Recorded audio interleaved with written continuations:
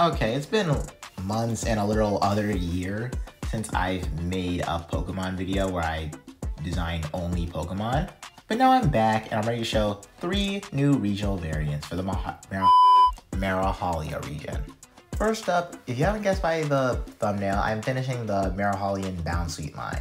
When I first made Marahalian Bound Suite, it was for OC Tober and a design challenge that didn't really go anywhere. I'm glad I stuck with it, but most, if not all, of those Pokemon I designed during that challenge are going to need a redesign.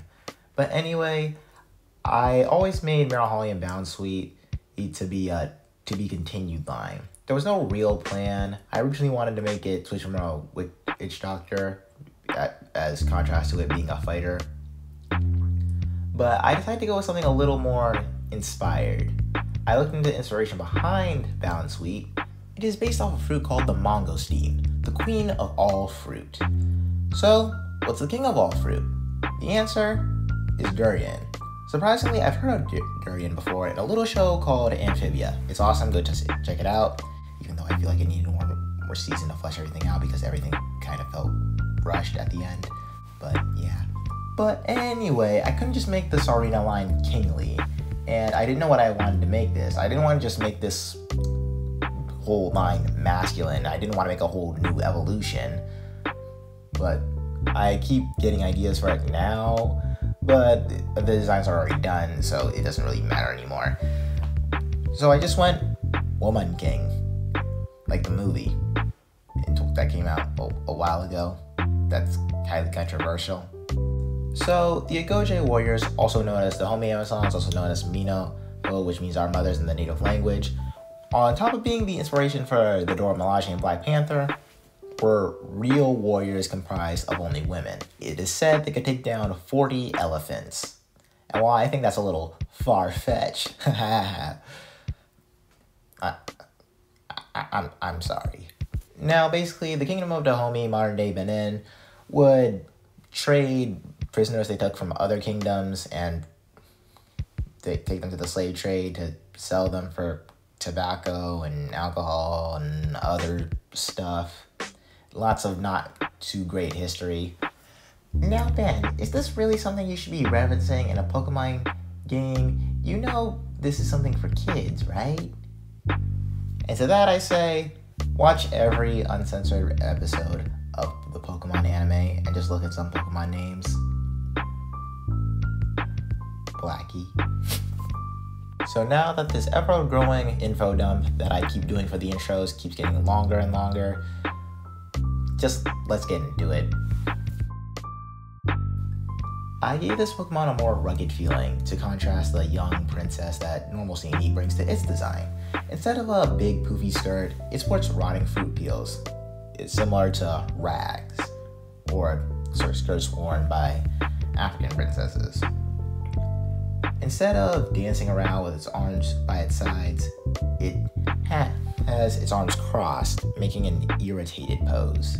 Instead of a kind, slightly spoiled tween, we have a bratty, rotten, spoiled child that demands everything it wants. I used yellow from real-life Durian to emphasize that this Pokemon is toxic. And while I'm pretty sure Durian itself is not toxic, we're just saying that this Pokemon is poison type. The leaves on Marahalian Steenie's body now covers its face, which is something normal Sarina does, but I used it in a way to imply that this Pokemon is so toxic even to itself. Steenie, Marahalian form, the entitled Pokemon. Steenie and the Marahalia region are not a popular pick for trainers. Spoiled and entitled, Steenie will throw tantrums, unintentionally expelling a foul-smelling toxin as it stomps around. It will only back down if an authority figure can handle its childlike fits and poison gas. This was the first Pokemon I designed for this video, and funny story, I had a whole different color scheme, but I changed it later to fit with Durian. But I did like that color scheme so much that I ended up making it the shiny. I wanted to make this Pokemon look above all else toxic in both looks and personality. This arena is unnecessarily cruel, knows it, and thoroughly enjoys it. And while this is a This is true with regular Sarina, with its whole Pokedex entry saying that it just steps on Pokemon all the time. Maraholian Sarina is a little more sly. While regular Sarina flexes its royalty and just walks around like it owns the place, Sarina just walks up like it's a witch offering a place for someone to stay at night. Should you accept, however, you will face dire consequences.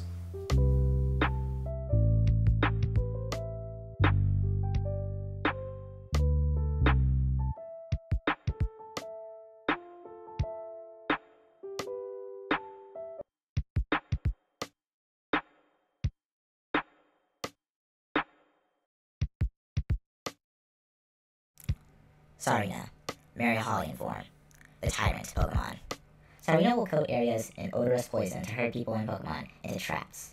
The Sarina will then trade its prisoners for food it finds more enjoyable. When confronted, it will use its spiked legs to get scrapes and scratches, which is all it needs to win any battle. It always gets what it wants in the end. This is the part where I ask you guys to subscribe, or at the very least leave a like. I post on Instagram, TikTok, and YouTube, as you can see. I post the most on Instagram, but the other things are still worth following.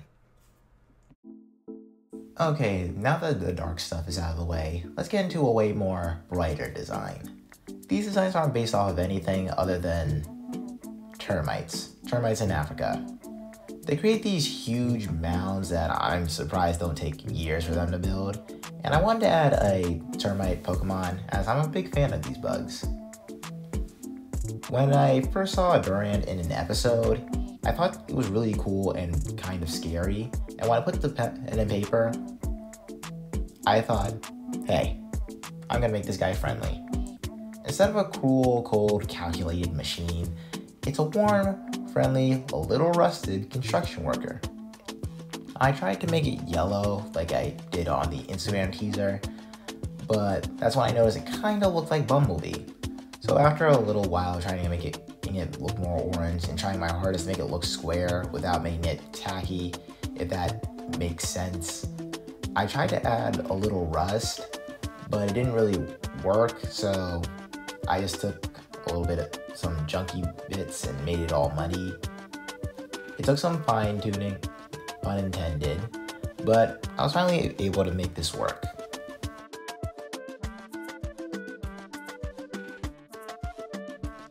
Durant, Maraholian form, the construction worker Pokemon.